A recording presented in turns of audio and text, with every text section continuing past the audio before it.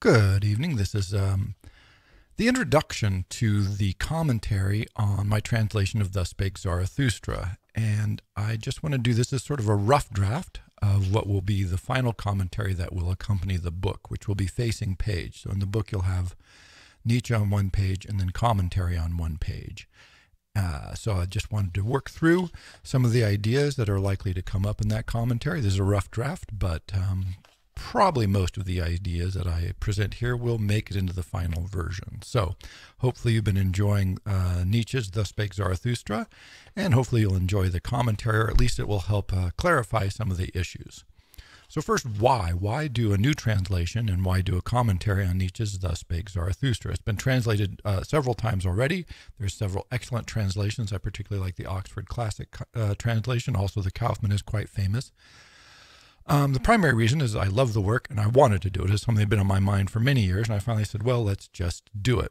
But second, I think the other translations, which are, again, fine translations, are leave an opportunity for there to be increased clarity, and I'll talk about why that is a little later. But I think the key issue here is some of the decisions they made in translating, while are accurate, but not always helpfully clear. And so in my case, I want to make it as clear as possible, because what I found was, because over the years, I love this work so much. People have asked me, oh, what's your favorite work, or what should I read? And the first thing that pops in my head is always The Spake Zarathustra. You know, let's do that one, read that one. And then when people do read it, I often get back this sort of complete disbelief. Like, what is this? I have no idea what's going on. This is so confusing. I can't follow it. And so at first I'm like, oh, well, they're, it's blame the victim, essentially. Of course, always the first step is make them go, oh, well, that person just doesn't get it, or whatever. And then the more I thought about it, the more I realized, yeah, there are several problems when one approaches this text. First, as I mentioned with the translation, for instance, Nietzsche was working very hard to make fun of and mock the tone of Luther's Bible. So the influence of Luther on the German language, particularly at Nietzsche's lifetime, was massive. It was like Shakespeare, maybe even more than Shakespeare on the English language. And so every literate German, basically would know Luther's Bible and would know the sound of it, and know the language, and know the way it's structured, and all of this. And so Nietzsche goes out of his way in many places and consistently in tone and structure to sort of echo that and mimic that. And so when translating this into English, earlier translators, the Kaufman, etc., often use sort of the language from the English equivalent of this, which is the King James Bible. Now, several generations ago, every literate American would know the King James Bible. They would have gone to church. I mean, you would be very familiar to them. Again, this is what Whitman is doing, by the way, in much of his poetry. His structure is echoing off and creating tension with the King James Bible, the way he's structuring his lines and poetic devices that he uses. What's happened, though, is as generations have passed, that influence has become increasingly less clear until today. I would say most people are not familiar with the sound, tone, structure, language of the King James Bible. And so trying to translate those resonances make no sense, because they just don't make it across the divide, because we don't even have the reference in English anymore. So it's just pointless. It creates more confusion. So part of that confusion just comes from that sort of, which is a perfectly good, reasonable, and accurate translation decision, but often makes passages much less clear than they otherwise would be. However, as the title says, I did keep "Thus Spake Zarathustra," which is a very King James kind of phrase. We don't say spake anymore, we say spoke, of course, and we don't use thus quite like that very often, but the King James Bible, that's the biblical language right there.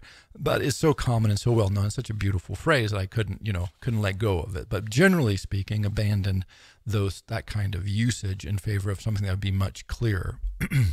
Another thing I ran into is the commentary in many of these translations, Kaufman and the Oxford and others, is unbelievably unhelpful for the general reader. And I hate to say that, because the commentary is great for me, someone who spends their time, absurd amount of their time, thinking about philosophy, philosophical history, literary issues. And so, they'll give you a footnote that talks about some issue in the Luther's Bible, for instance, since we were just discussing that, from 1690. It goes back and back. And for the general reader, they are more confused after they've read the footnote than before they read the footnote, right? This doesn't clarify the issue. They're like, okay, now you've mentioned two books, other books that Nietzsche wrote and other passages, and I've not read those. So now not only do I not understand the Nietzsche book I'm reading at the moment, I have to read two other books that I'm probably not going to understand to try and be more confused. Yeah, see, this is unhelpful. So in the commentary, I want to really lean the other direction and say, hey, let's try and make this as clear as possible.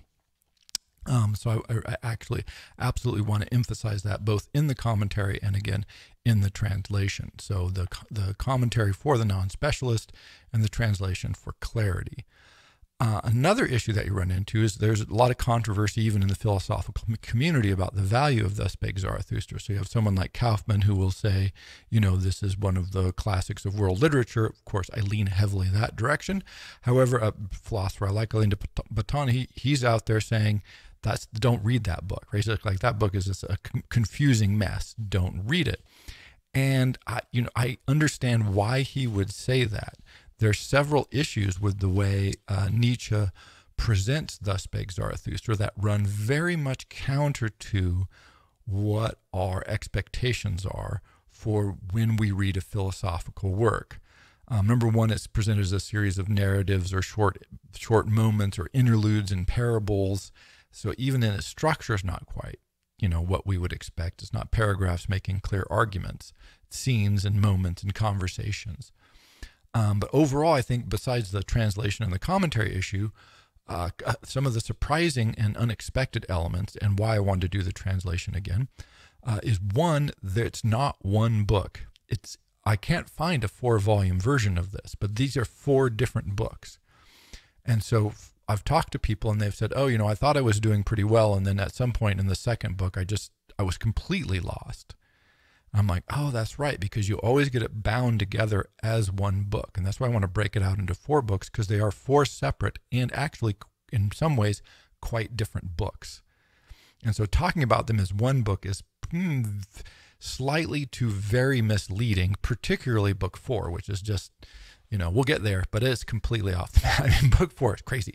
It's great. It's wonderful, but it's really different again. So, so encountering all 4 of them at once as if they're a single thing, just that structurally, I think, has misled many people into feeling lost. I made it through the first book. I thought I was doing well. And then they say second book, but because it's bound together, you feel like, oh, this is just a continuation. This is another chapter, or, it's part 2, part 3. It's book 1, book 2, book 3, book 4, and the books are different. So that's why I want to bind them separately. So it's 4 separate volumes in the collection. Second, the way Nietzsche voices Zarathustra is not as the prophet coming out of the wilderness, although there's some of that. That's part of the voice of Zarathustra. But much, not all, because it's a very complex work, much of what's happening is a conversation. So he says consistently to the reader, he says, look, or see, or feel, or hear, or haven't you felt? And so he appeals directly to the reader and says, have you not seen? Have you not heard? Have you not felt this? So he's not saying, here's an argument. He's saying, look at your own experience. Look at your own thoughts. Look at your own feelings. And let's talk about that. Is this not what you felt? Is this not what you've seen? Is this not how you've experienced the world?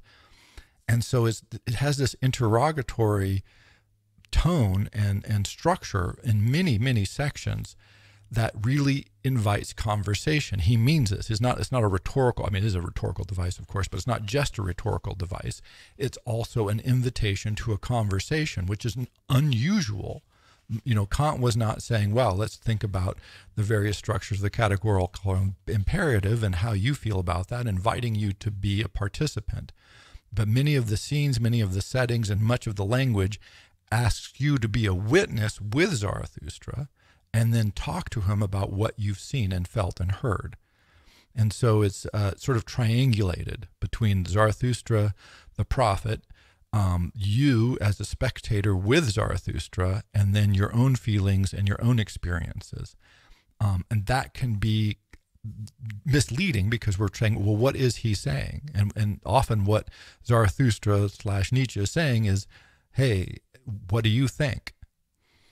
And so if you don't fill in some of those blanks, then it's like, well, this is very confusing. Well, it's very confusing because you're not filling in the missing bits. You're not participating in the conversation because you're not used to it. It's not a failure on the reader's part, by the way. It's just a very different work. And once you get that into your mind, that you're being invited as an equal to share with Zarathustra rather than being talked down to, although that happens as well, both happen, but often it is this conversational mode. Then it's like, oh, I've got to bring a lot more to this work. I'm allowed to, invited to, but also responsible for. So it's, it's all three at the same time, to engage in a very different and I think more profound and exciting, exhilarating, inspirational way than a normal philosophical text.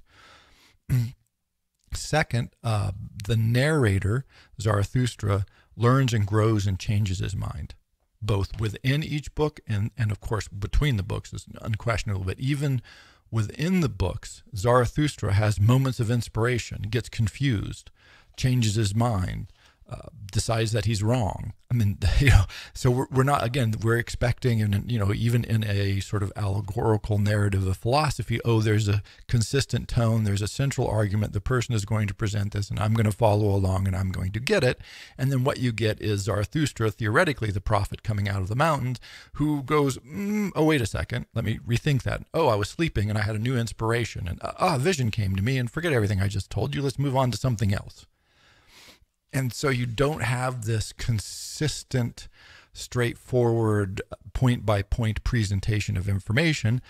Again, you have the sort of process where you participate in Zarathustra's education. It's sort of a Bildungsroman, philosophical Bildungsroman for a prophet, who we usually expect to come out with the truth, right? That's what a prophet is, someone who comes out of the wilderness with the truth. Big T, truth. Zarathustra comes out of the wilderness with sort of some questions, some observations, some ideas, some truths, but also mind-changing, grows, has inspiration, double backs. It's a much more complex narrator than we're expecting, or I think than we're used to. And finally, he uses a lot of imagery, and he uses it inconsistently, so it's not allegorical. So there's almost this irresistible impulse to go, oh, this is a very powerful, he's got some great images, the snake and the eagle, we'll talk about that he invokes, and we go, oh, what a great imagery, so beautiful, so poetic. And we want to make it a strict allegory to some idea or some concept so that then we can keep track of it. This is, again, perfectly reasonable on the reader. This is not a crazy thing for the reader to try to do, but it's not allegorical. It does not hold up to allegorical analysis. And so he sort of uses the imagery, which I think he just falls in love with, however he wants at any moment. So it's, it's like, oh, okay, I was using it in this way, but now in this context, you can see that it's shifted either subtly or often completely.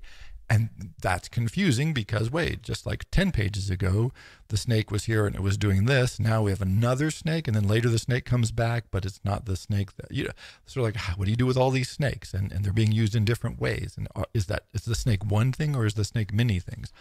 So it's many things, by the way, is the correct answer there. But it's, for the reader, again, very confusing. Snake, what does it mean? You write it down in your notes. You go, great, good to go. And then you hit the snake again. And you go, wait, was I wrong before? Am I missing something in this passage, or is the snake changed? And it could be any of those above. I mean, you don't know because it's a complicated work. So I think those issues, the conversational style, the fact that the narrator moves, changes, and grows in his own mind as we go through this, and the fact that the imagery, which is both powerful and evocative, is also shifting throughout, creates truly a work that needs support. The reader needs a little help. It is a challenge to read, I finally decided, more than I would have thought on first passing. And that is why, of course, I want to do the commentary to hopefully help a little bit the reader sort of see some of this happening, and then they can go, oh yeah, okay, I feel more comfortable. Because I would argue that most of the writing here is very simple. What's confusing is the arguments run counter to our expectations. So that's one kind of confusing. Something that's clearly written and simply written, but what it's saying is difficult to digest, is a different kind of confusing than much of philosophy. Much of philosophy consists of relatively straightforward, even if complex and subtle, arguments presented in unbelievably abstruse fashion. So, of course, Kant being the all-time captain of this team, Hegel not helping at all, Heidegger, good Lord, Sartre, to take a bow. It's you run into this over and over again, that profound ideas, brilliant insights, beautiful reasoning, wrapped in this just opaque language and extensive systems. And no, does it have to be that way? So that's a different kind of confusion. I would say that, again, the confusing nature of Thus Spake Zarathustra rather is things that are written simply and clear and beautifully. If I can capture that in the translation, I hope I can, but it is beautiful. But so runs counter to our cultural training, our predispositions, our assumptions, that it actually sort of traps our thinking. It stops us short. We don't know what to make of it, which again is a different and I think an important kind of confusing to recognize, because it means the work that you're having to do is against your own presuppositions. It doesn't make Nietzsche right. It just means that it's causing you to question and reflect, and that's a very difficult thing to do, no doubt. Note on translation, the one I want to make, of course, is on Übermensch. So this is a word that is, was famously translated as Superman. People have translated it as Overman. Some people have left it untranslated as Übermensch. And it just has to be addressed, so I'm going to address it and say I'm using Overman because that's a literal translation of the word that Nietzsche uses in German, which is Übermensch. And the reason I just want to use Overman and not Superman is because all the connotations of Superman are wrong. It's not a superhero. There's nothing about this that invokes the sort of, modern superhero character that's so popular in our culture today. So the resonances that were not there, 70, 80 years ago are here now, and that's very misleading. Also because Superman is a word in English, and Übermensch is not really a word in German. I mean, it is a word in German, but it's not, Nietzsche made this word up, basically. And there is no definition. He does not define the Übermensch. He never tells you what it is. He does not consider either himself or Zarathustra to be the Übermensch. So we don't have a model for what the Übermensch is or who the Overman is supposed to be. And basically, the context of what it means to be the Overman shifts and changes, both throughout book one and throughout each book. So it seems best to me, there is no word Overman in English. I mean, we know what it means, the Overman. But basically, to use a word that has no clear definition captures the sense very much better of how Nietzsche is using it in the texts, because there is no clear definition. And I think there's another thing people find confusing is they're waiting like, okay, this is all about the Overman. Who is the Overman? What does he do? What size shoes does he wear?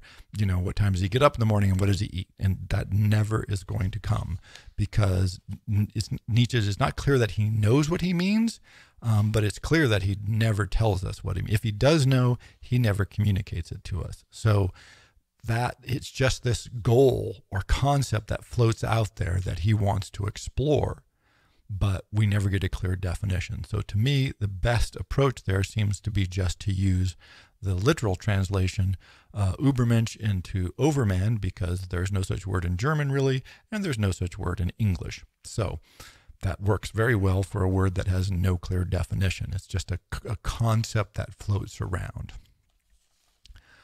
Finally, why illustrations? So this book will, all four books will be illustrated by Axel Void.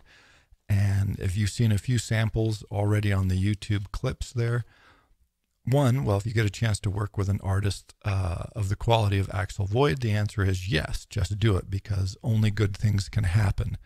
Second, I really like the ideas of the idea of illustrations because they're not literal, and they give you that inspiration in the irrational that Nietzsche talks about so much, right? That he tries to invoke this. He does it with the language of that Zarathustra speaks, some of the examples he uses.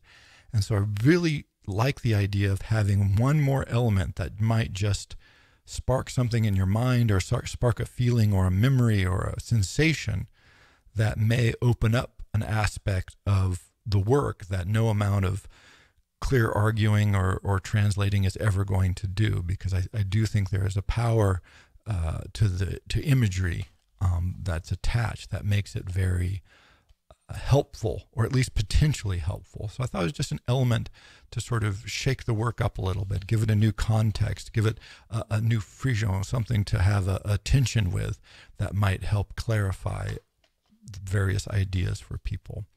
So hence the purpose of this work is simply to bring more clarity and illumination and illustrations to a work that at first I was a little surprised people struggled with so much, but upon actual honest reflection, I realized, no, this really is a quite challenging work, but one I find, and I think you'll find, very much worth the effort. Zarathustra's prologue. Now, the story opens with Zarathustra going up into the mountains, meditating for 10 years, and then returning to deliver a new message. Now, this is, of course, a classic trope of many holy men, wise men, philosophers, prophets have wandered off into the desert or the mountains, the wastelands, to return with a message to the people. So that's pretty obvious. But I think a question we need to ask is, A, who is Zarathustra, and why would Nietzsche pick Zarathustra? Of course, this is the name Zoroaster, from the founder of Zoroastrianism. And part of that is just Nietzsche wrote this under inspiration. He was inspired. He had a vision basically of the entire book. It kind of sprang to his mind, and he wrote it very quickly indeed, particularly compared to his normal writing process, which tended to be taking a lot of notes and rewriting and editing. But this one just really seemed to come to him, and he wrote it out very swiftly, or the main parts, the main structure of it. And so I think partly it was just an inspiration that this prophet of old, the prophet who had created monotheism, essentially, has come back to maybe bring a new message for a new time, and perhaps correct some of the errors that were delivered in the earlier version of his preaching. And so is this like the return, which will come up again and again? This vision of the return is certainly there. But I think it's important not to take things too literally, because again, Nietzsche did do this work basically from uninspiration, from a flash of insight. And so it's not like he had done lots of deep thinking and research about Zoroastrianism and Zarathustra and going, oh, okay, I want to have some sort of specific structural changes, and it's not that sort of mode. It's like, oh, imagine this character comes back. Oh, great, let's go, let's roll with that. So I think it was a much more of an inspirational issue. But that's who Zarathustra is the prophet of Zoroastrianism returned to teach again. Now you notice there's so much here going on, of course, but he goes in the mountains, and there he has his eagle and the snake. And again, these images will recur, and it's not an allegorical work, but clearly in the way he uses it, the eagle is our highest and our snake is the lowest aspects of ourselves. And Nietzsche, of course, wants to jumble this up all the time, and he wants us to get beyond our lowest and our highest, but he doesn't want to leave them behind. They play important parts later on. They are not, the snake is not bad and the eagle is not good, beyond good and evil.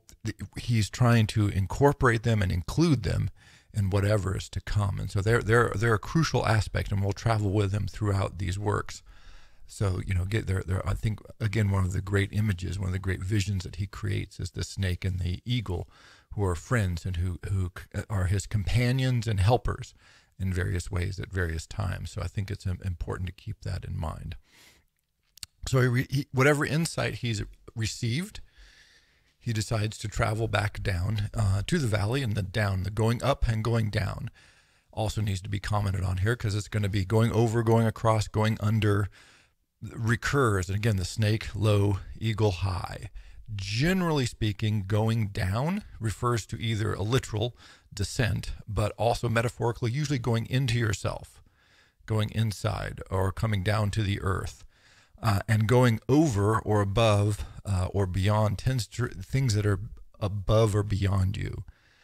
And so he often uses, not invariably, but often uses this as a metaphor for doing things that are inside of you and then taking that outside of you. So that playing that, lots of wisdom is to be found inside, but a lot of wisdom is to be found outside. Experiences are inside, but experiences are outside. And so, he plays this off against each other. And so sometimes going down simply means to go inside of yourself.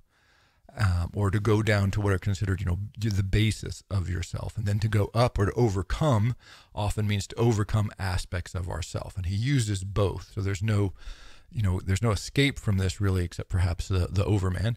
But that process and that language will recur throughout the text. So in this case, we're going back down from the heights to the valleys where the regular people are, the sort of unwashed masses, as it were. And on the way, he encounters this monk, and this is where we get the famous "God is dead" phrase. Has he not heard that God is dead? If you have heard one line from Nietzsche, that's probably it. And what's important here is you have this holy hermit, which is really hard to translate. It's this concept of it's not just a hermit out in the woods.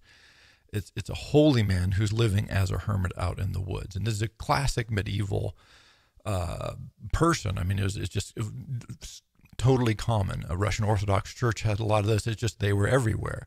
You wanted to go out into the wilderness. You wanted to meditate with God. You wanted to do basically what Zarathustra had done at the top of the mountain. And he encounters this hermit who's out there praising God and making songs and rooting for vegetables and living this very humble life. And the monk says to him, Zarathustra, don't go to the town. They don't want to hear you. They absolutely do not want your gifts. You're going to it's not going to work. These people are not for you. Better to take something from them than to try and give something to them.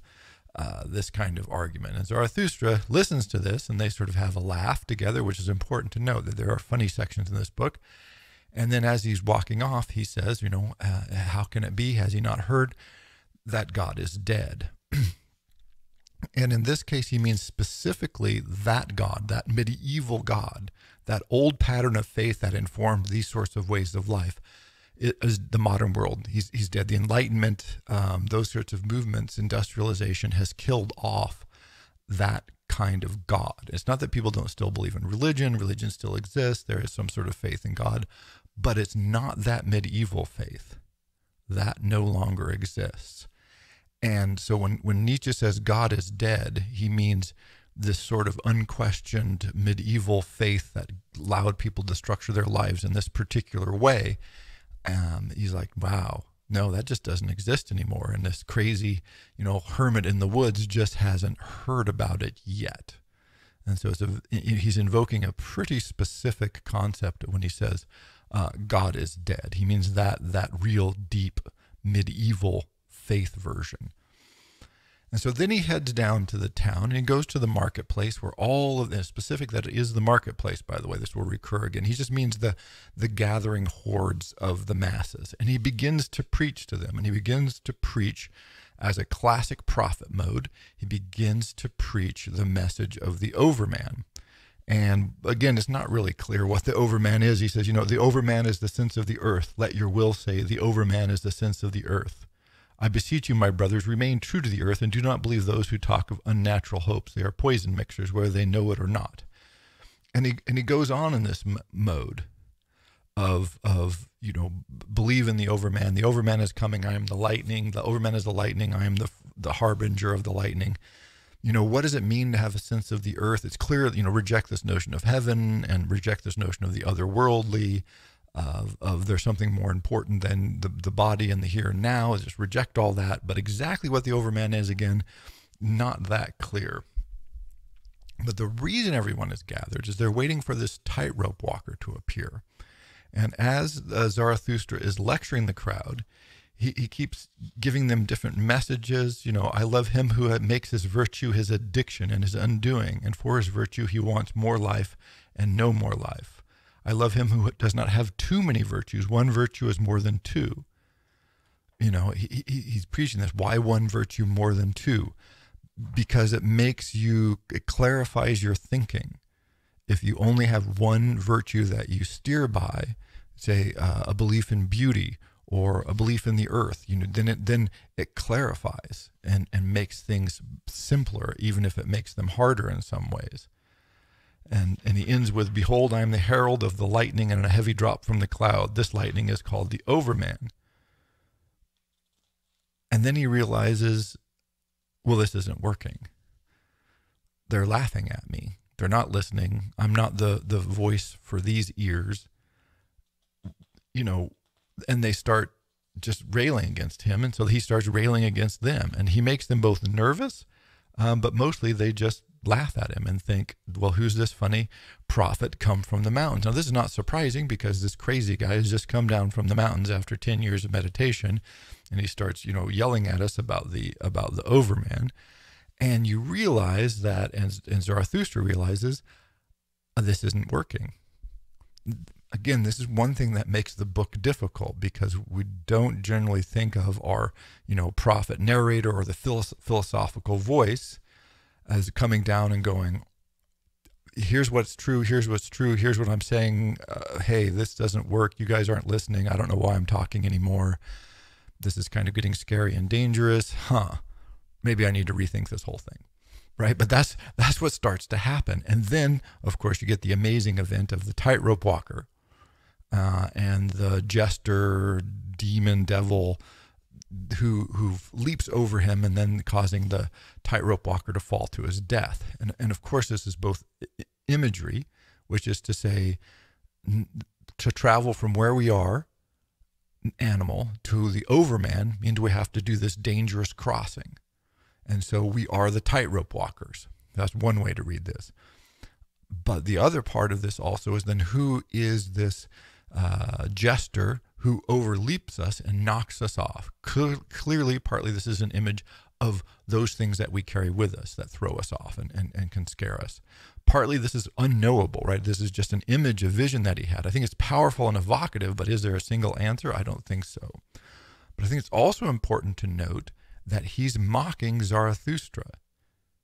He's trying to push the guy across the rope, and you can't push a tightrope walker, right? Zarathustra is saying, I'm here to lead you across the rope. I'm going to push you across the bridge, and we're all going to get to the overman, and it's going to be great.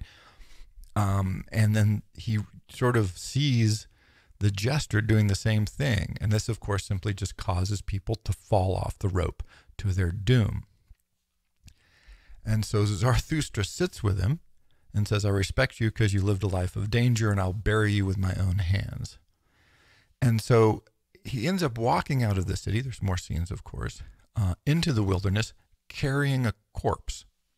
Now, this is both hilarious and also, I think, quite poignant, that he went into the town to convert the people, show them a better way, and lead them to a path towards the overman, whatever that is.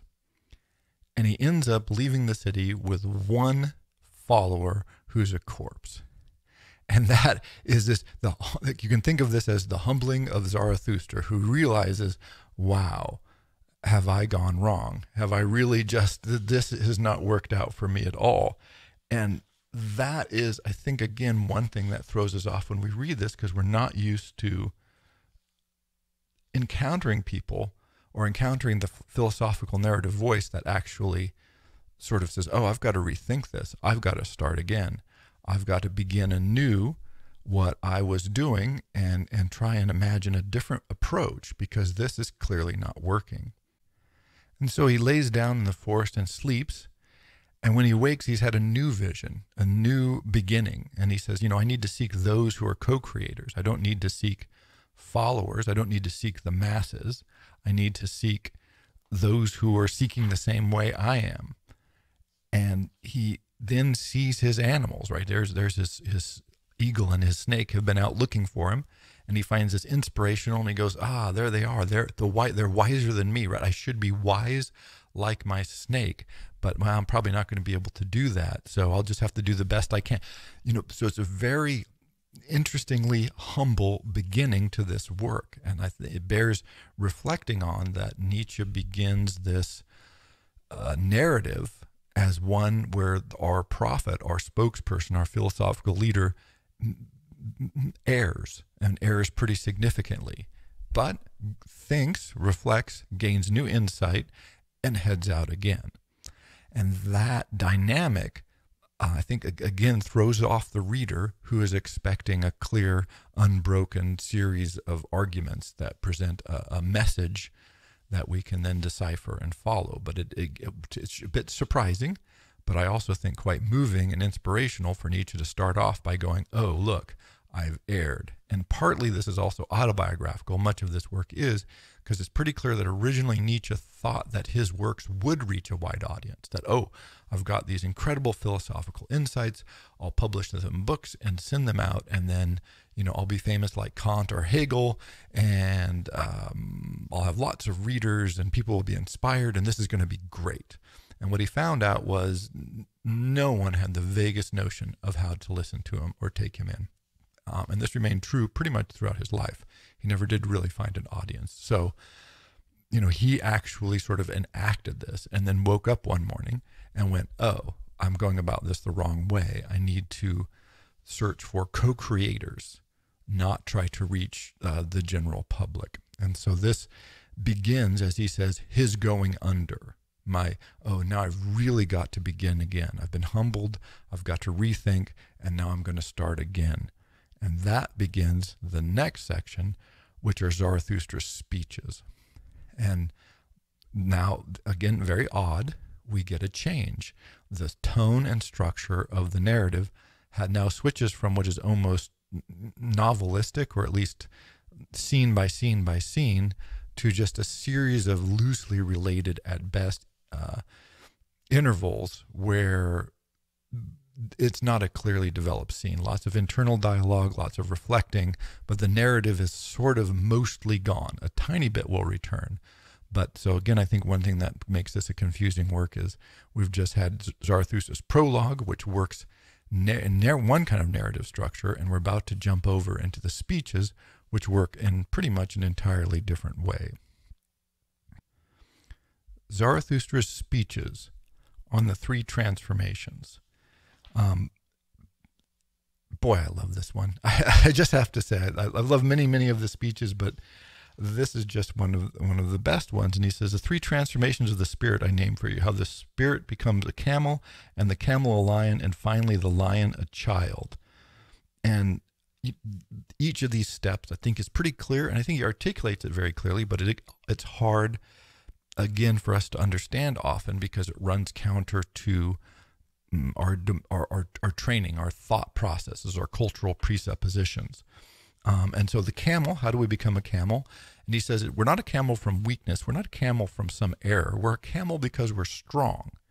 And strong people want to feel weight, right? If you have power, you want to use it. And so, of course, the weight is just a metaphor for you can do something. You want the power. You want your power and your abilities and your capacities to be tested. So you take on burdens, you take on challenges. But generally those challenges that you take on may or may not be of your own selecting. So then you head out into the desert. So you head out in the desert as a camel, carrying these burdens, because carrying the burdens make you feel good, because this is your power. Look how powerful I am. I can carry all this. I can transport it with me. I can make this happen. I'm strong. See me in my full glory of strength. And then someplace in the desert, you realize that, you have to transform into a lion. And you have to be a lion because you now have to fight a battle. To stop being a camel, you have to kill the thou shalt and make an I will. That's very difficult. Why is something worth doing? Why bother translating Zarathustra's work or Nietzsche's work? I will, right? That transformation of saying, if I'm going to carry a weight, I'm only going to carry the weights that I want to carry. I don't care what I'm supposed to do, what my responsibilities are. I want to choose. It's going to be I will. So if you listen to people's language, what they'll say is, I have to work. Even if they like their jobs, they'll say, I have to work, which is the thou shalt. And, this is an amazing, big, powerful, deadly dragon that must be slain. And it must be slain by the I will, not because I have to, but because I want to. I want to go to work. I enjoy working, or I want to do this. Why are you doing that? Because I want to. Why else would anybody do anything? But even when people are doing things they like to do, we tend to have this cultural training that says, no, you always want to pretend as if you're being made to do things, because otherwise, I'm not sure otherwise what, but it just doesn't sound as good, right? It's not as valuable somehow. The wanting to do things versus the having to do things. Oh, you have to do this. Oh, okay, well then I understand, because you don't have a choice. Even though when you pause, you go, no, really, you do have a choice. You're just making that particular choice. And so actually transferring in your mind and your heart and your language from I have to do things to I want to do things. I'm doing the things I will to do, is slaying the dragon of thou shalt. Which is, of course, huge. This is the major overcoming. And then, but that lion, he says, then needs to become the child. And this is perhaps the most elusive and difficult concept. But the idea is children do things spontaneously. That's the idea. You want to be spontaneous. You want to be joyful. You want it to be play. You want things to happen just because they're fun. Let's just do it because it's fun and you're going to enjoy it and make it playful. So not I will in a aggressive, sense of oh, I'm going to be mighty and I'm going to enforce my will on things. But what you need to do to slay the dragon, but then to turn that into a playful, open-hearted, fun, laughing, dancing, joyful, singing kind of I will. Oh, that's to become the child. And that is very difficult indeed, of course. And so tricky. So that first speech, I think, is hugely valuable and quite moving. And if you just think of those 3 steps from, responsibility and burden, not from weakness though, but because that feels good to carry that, then to the liberating yourself, and then liberating yourself again into joy and happiness and play. Whew. That's a tough one, but the 3 transformations. On the chair of virtue. Now this is one of those difficult to translate concepts, because on the chair of virtue, it has the connotation of being both a position and a person. It's like being a chairman. So you would have a chair. So it's like this actually refers to a person who is themselves the chair of virtue. And Nietzsche does some wordplay with this that's very difficult to translate, but it just means the person who is officially identified as the knowledgeable of and inhabits the chair. That is, virtue as an official position. And this is a great example of a dialogue that I've had many conversations with people where they get confused, because the chair of virtue is saying, here's all the things you need to do to sleep well. You need to reconcile yourself with the day. You need to avoid doing bad things. You need to be at peace with your neighbors. Right? He goes through this whole list, because what you really want to do is get a good night's sleep, and good sleep, it means good health. And so, wow, chair of virtue is preaching for us to be well and be healthy and to sleep well. And then you'll be wise, and you'll have virtue. This is the nature of virtue. And he says, not too much wealth. You don't want to be too poor. So it gets these nice messages of moderation and self-reflection and sleeping well and so on and so forth. And that all sounds really good. However, what's odd is Zarathustra, just as he says, when Zarathustra heard the wise man speak thus, he laughed in his heart, because a light had dawned on him, and he spoke to his heart thus: what a fool is this wise man with his 40 thoughts, but I think he well understands how to sleep. So Zarathustra is saying, oh yeah, he knows how to sleep, but and then we go, wait, much of this advice that sounds pretty reasonable and decent, Zarathustra is just laughing at. What can that mean? And what's clear here is sleeping well is an important part of health, but it's a unworthy goal, essentially, I would say, is how he's thinking about it. If you always sleep well, Nietzsche suspects that you're not ever wrestling with yourself. If you always sleep well, you're not challenging yourself. You're not risking. There's no danger. And so he thinks that it's unworthy of someone basically, to only ever try and make sure life is unruffled and their sleep is undisturbed. Better if you're living a life that occasionally causes you to be awake all night wondering, what are you doing? To ask those questions in the long watches of the night. I'm sure we've all been there, where you're going, what is happening? What is my life? What is going on with me? Nietzsche suggests that if you're not doing that, you probably don't want to do that every night, but if you never do that, also something is wrong. And so all this advice that sounds so good, and people have said this to me, oh, wow, this all sounds like good advice and sleeping well. It's like, yes and no, right? If your goal in life is to be a sleeper, then it's excellent. The Chair of Virtue has it just right. If you have higher ambitions, then you're probably going to be threatened. You're going to feel unnerved. You're going to feel afraid. You're going to feel doubt. And those things are going to keep you awake at least some nights. And that's not a bad thing. That's, in fact, an expected thing. And if you're not doing that, Nietzsche thinks, you're probably missing out on a lot. So I think this is a classic example of something that's very clear, but it's hard to read because so much of the other advice seems so compelling. Yet it implies that your goal is good sleep rather than higher objectives that Nietzsche thinks you should be searching for.